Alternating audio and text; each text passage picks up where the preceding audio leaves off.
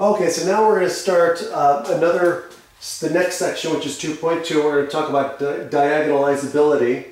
Okay, and this this universe here that we're going to go over, we're going to talk about a couple of things, because in the previous lecture videos, we showed that although similar matrices are necessarily matrix equivalent, the converse does not hold. Some matrix equivalent classes break into two or more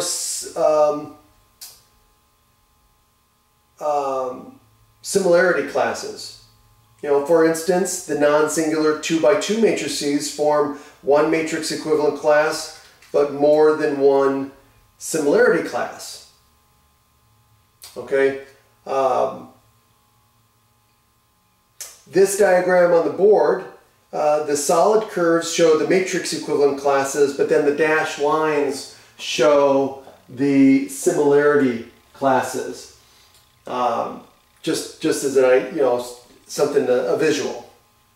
Okay. Each star is a matrix representing its similarity class.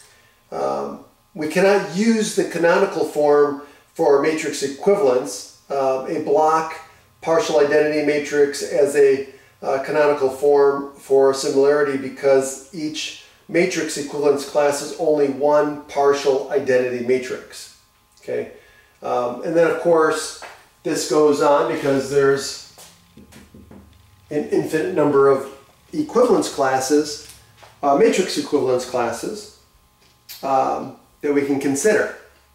Okay. Now, to develop a canonical form for representatives of the similarity classes, we naturally build off of previous work. So if a similarity class does not contain a partial identity matrix, then it should represent that class.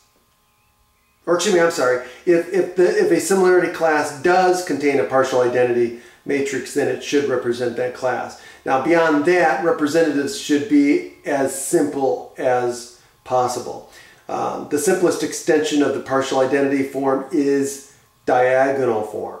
So that's what, hence the title of the subsection that we're dealing with. So we're going to introduce the definition, and then we're going to go from there.